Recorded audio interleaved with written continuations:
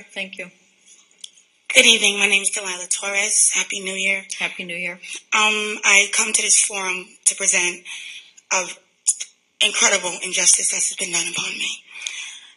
Ms. Beatrice knows me very well, and I've always been an upstanding citizen. I'm lifelong resident of Peekskill. I put in an application for housing in 1991. I'm still on the list. Within that time from 1991, I had children, yes, and I have flourished. But what I don't understand is, why are people that were born after I put my application in living there now? I come forth because I was at the meeting with the board, and I gave my story. And my story is very simple. I worked hard to get where I am. I have sickle cell and epilepsy, and I have 10 children.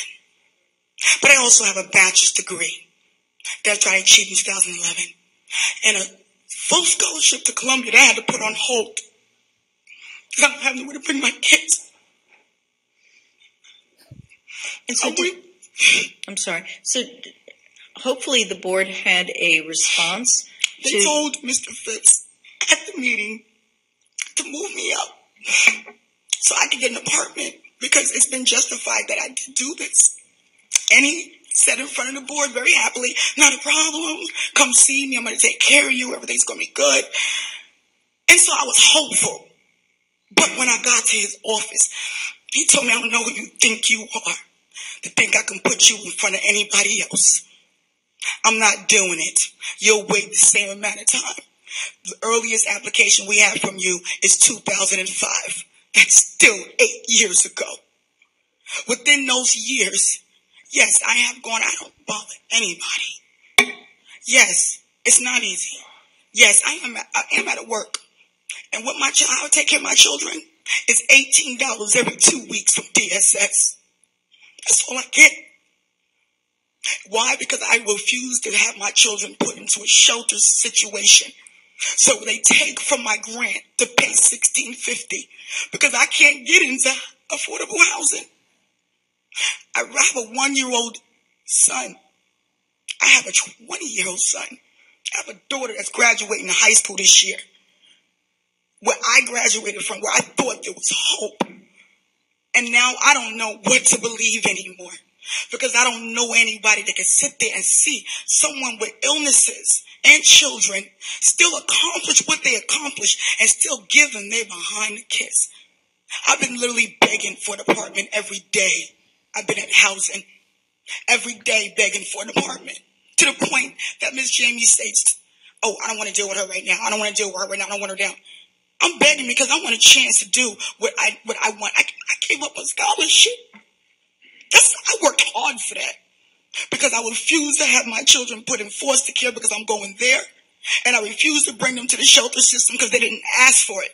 But I'm asking the council, the mayor, I'm asking everybody, why do I have to go through this in order to do right? If I was out there selling drugs and getting arrested, the ones that's getting put in there and ejected before they even get in, I'll be in. But I'm not. I'm one of those that stood tall and tried to overcome and do what I need to do. And I want to know, how can Mr. Phipps do that when he tells the board, okay, he's going to help me, and then make me feel like a bald-headed stepchild when I get there? It's not right, and that's not fair. Well, I agree that's not right, especially if he was given a directive and he said he was going to fulfill that directive. And so, Brian, since you do attend the board meetings? And there is a meeting this Thursday night. Yes, you were there that evening when he said. I would please come back and so we can address the board on the issue and we can tell, what the executive director said when he was given a direct order and he can explain the situation. Yes. But yes, please come to the meeting this Thursday. Absolutely. Because I'm like they say, you got to be in it to win it. I've been in Peekskill all my life.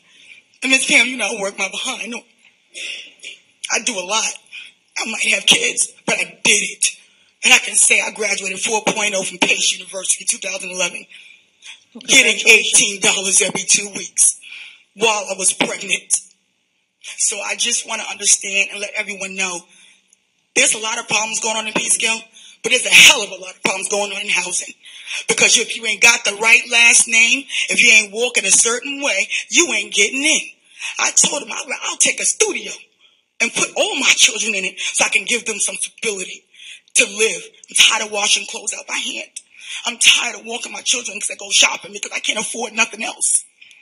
So I just ask you, look into that and give me an answer on why someone who does the right thing gets done wrong. Right. And the city clerk has your contact information? Yeah, the city clerk. I have to give it to Miss Pam. Yes, but you can vouch. I'm not.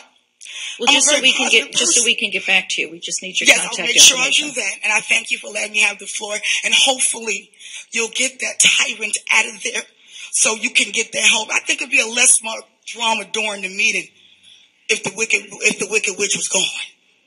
It'll be easier for you. Trust me. Because I get an apartment, I'm throwing a party for everybody. Right. Thank you. What the fuck are they applauding? Hi, Lucio Armeling with Shenyun Promotion International. I'm sorry, I didn't catch your last name. Shenyun Promotion International. Okay. I'm here to talk about Shenyun. Shenyun is a show, and it's an organization, a non-profit organization based in New York, upstate in New York, and established in 2006. Since 2006, 1 million of people have seen this show, and it's a wonderful show to see. I am an admirer, a supporter. I'm a volunteer, and I'm coming here to let the people of Peekskill to know about this show because it's wonderful.